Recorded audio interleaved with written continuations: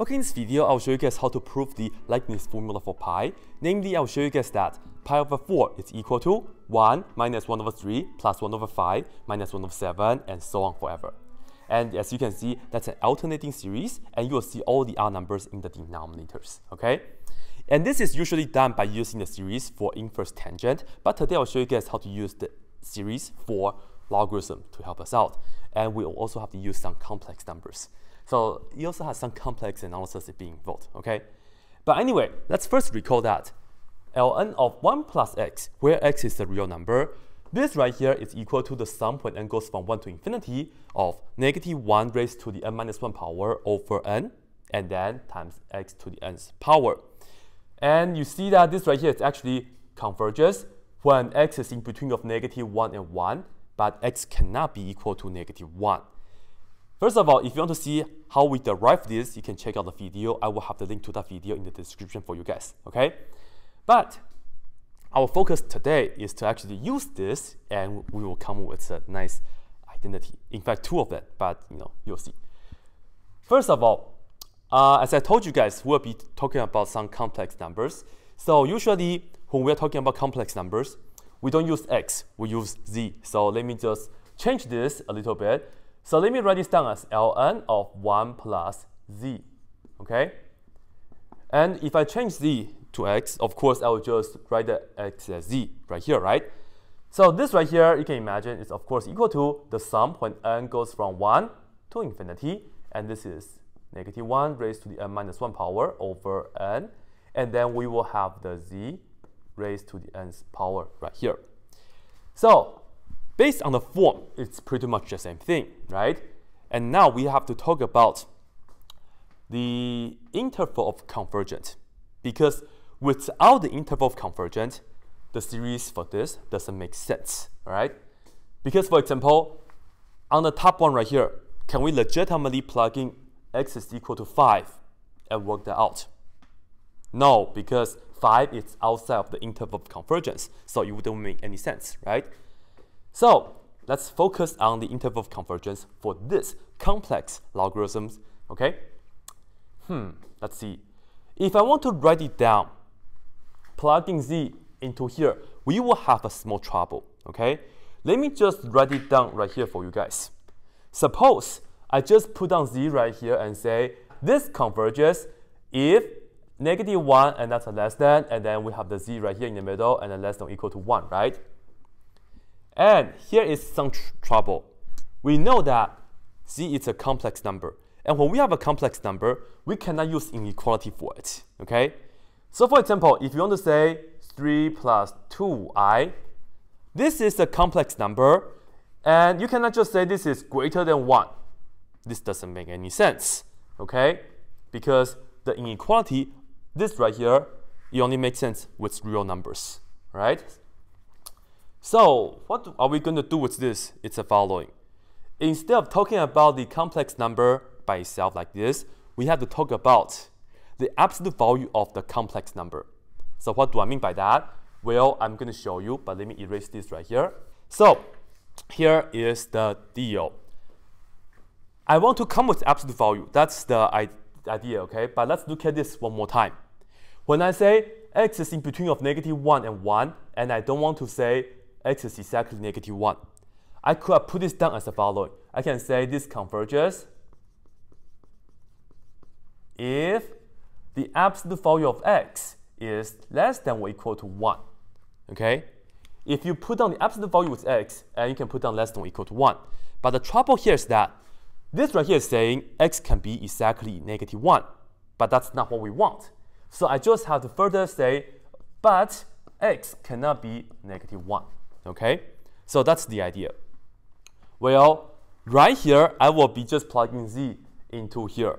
And I will just write this down for you guys. That will converge if the absolute value of z is less than or equal to 1, but z cannot be negative 1. Okay?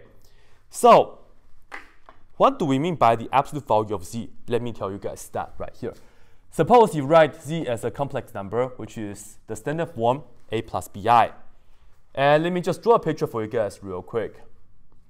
So let's say my complex number is right here. This is a plus bi. Well, as I said again earlier, I cannot just say this is like greater than 1 or less than or equal to 1, because complex number and real number, we cannot make any comparison with the inequality.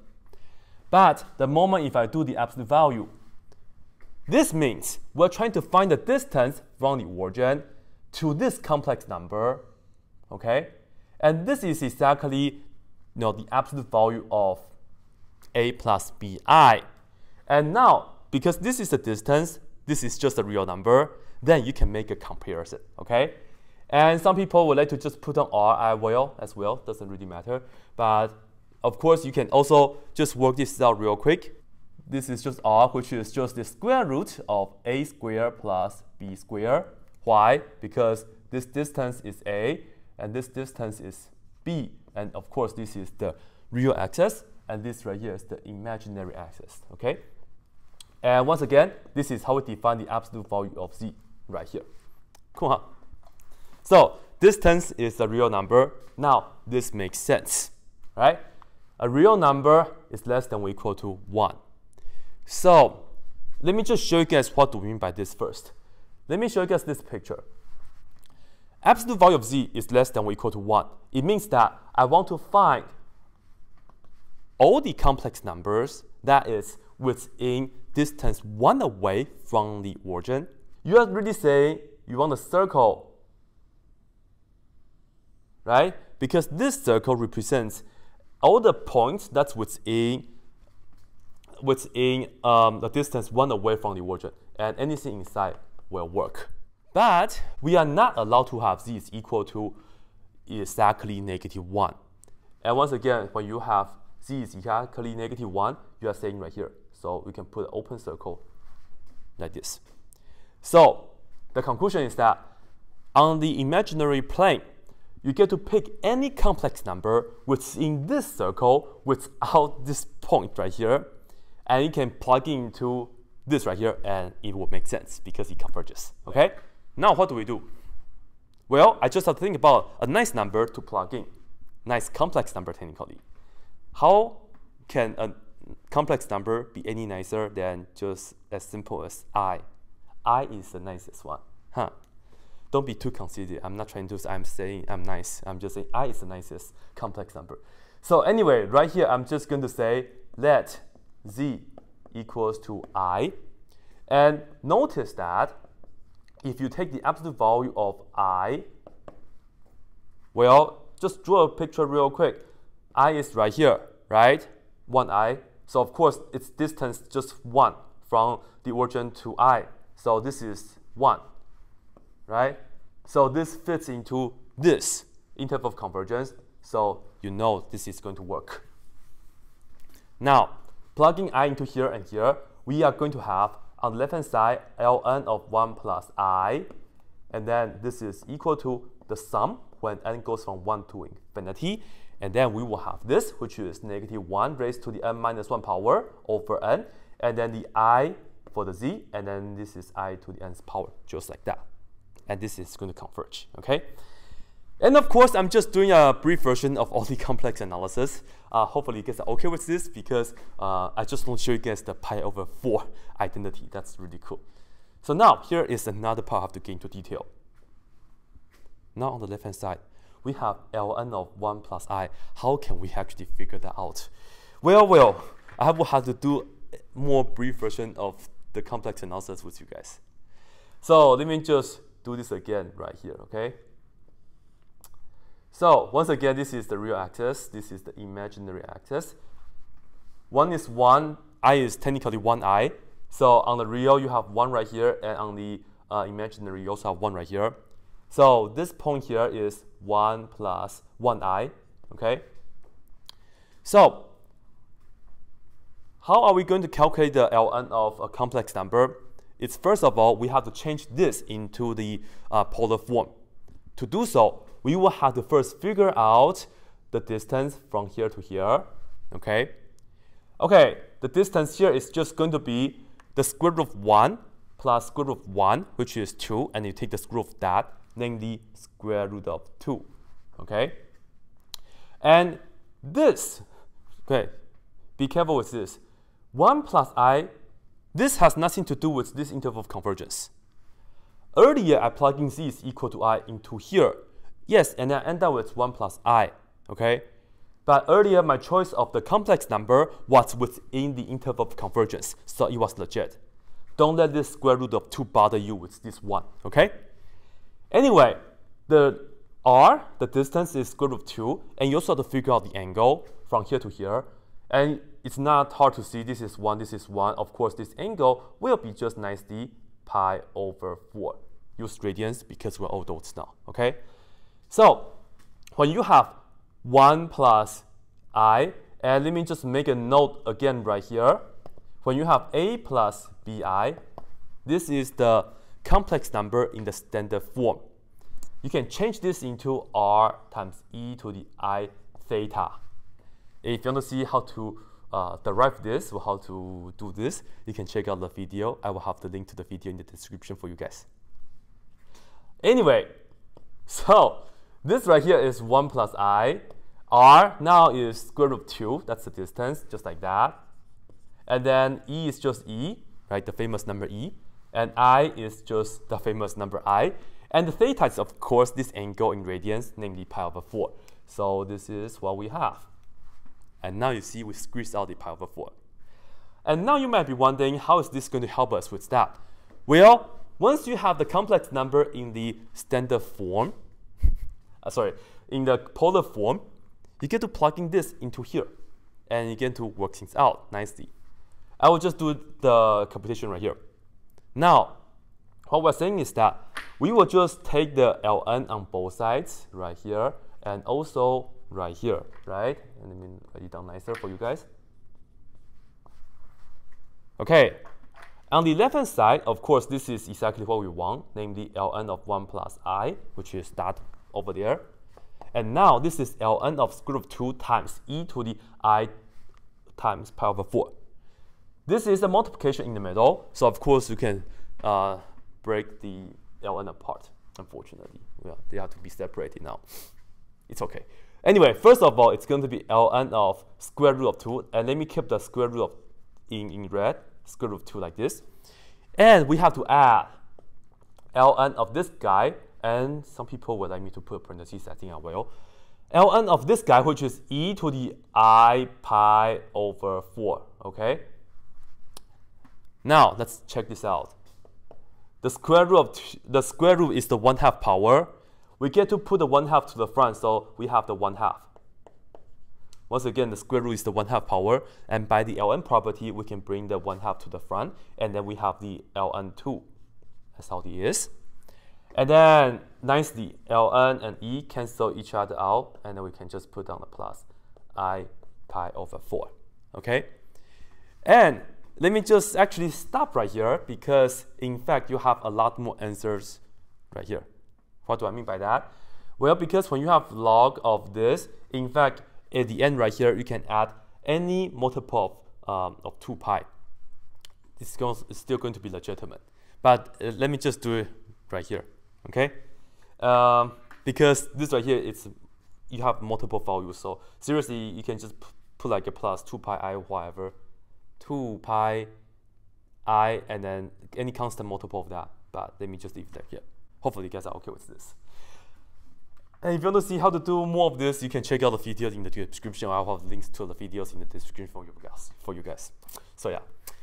Anyway, this right here is exactly what will be going to the left-hand side. So let me just put this down. This is equal to 1/2 ln of 2, and then plus I times pi over 4. This right here is a complex number in this form. This is the real part. This is the imaginary part, right? And now I'm going to expand the right-hand side because I haven't done so. Notice that we will have I to the powers, right? And you are going to see some of this is going to be real and some of this is going to be imaginary. And we'll just collect the real parts and also the imaginary parts. And in the end, we mix and match. So anyway, put a 1 into here. Let's just do a few ones. You'll see the pattern.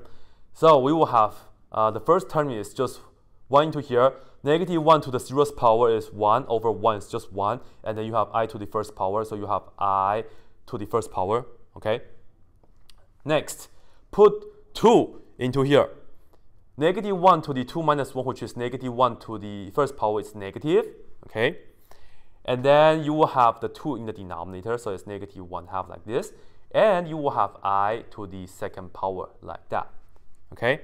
And then the next term is going to be, you plug in 3 into here, and this is going to be plus now. And you have 1 over 3, and then it's I to the third power, okay? You guys will see the pattern real quick. And the next one, you plug in 4, and 4 minus 1 is 3. This is going to be negative, 1 over 4 like this. And then I to the 4th power, and so on, right? Okay, now let's focus on the right-hand side. Let's take a look on which of these terms are actually having the I. So, as we know, I is just I, right, to the first power. But I to the third power is negative I, okay? This is negative I, okay? And this I squared is negative 1, of course. And I to the 4th power, this is 1. I to the 5th power is just 1 times I, which is I. I to the 6th power is negative 1, and so on, okay? And now, let's see. This is equal to, which terms have the, let's put on the ones have no I. This has no I, just 1 over 2. Next, this right here is negative 1 over 4. This right here is, once again, negative times negative is positive. So it's plus 1 over 6. So these guys don't have the I. And let's see which other guys have the I. Put the add, and then let's have all the i's being factored out. When I factor out the I, we will have the 1 inside first. And then this guy has the I. This is going to be positive times negative, which is negative. And then we have the 1/3. Next, this guy has I. This is positive 1 over 5. All of this guy has the I, right? And on the left-hand side, you see that we have 1/2 ln2, and that's plus I times pi over 4. And in fact, as I said, we have two really cool series. But let's put on the one that I want to show you guys in this video first. Namely, look at this. This is the imaginary part on the left-hand side, right? And it has to match with the imaginary part on the right-hand side. In another word, we know that pi over 4, this right here has to be equal to that, namely 1 minus 1 over 3 plus 1 over 5 minus 1 over 7 plus 1 over 9, and so on forever. Okay, that's really, really cool. And you get a little bonus. This right here has to be the same as that. So of course, you can also write this down. I'll put this down in blue. This right here is the same as this series. And as you can see, this is the alternating series with all the odd numbers in the denominator. You will get pi over 4. This is an alternating series with all the even numbers, except for 0, of course. And then you get 1/2 of ln2. So different, isn't it? But just so cool. And of course, some people would like to just multiply both sides by 2 to make it a little bit nicer. But I think this is just as cool because you see all the even numbers in the denominators. This is all the odd numbers. But anyway, this is it. Hopefully you guys all like this, okay?